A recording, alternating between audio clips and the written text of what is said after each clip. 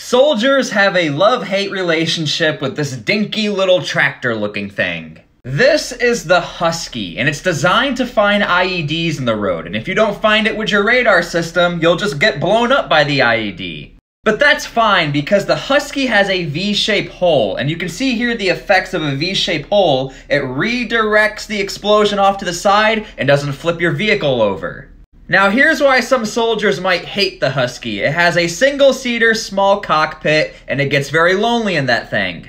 And I was a former combat engineer. I've sat in this thing one time, never wanted to do it again. However, these things are like the Honda Civics of the military world. You can add robotic arms to them. You can even add your own radar systems to the front of them.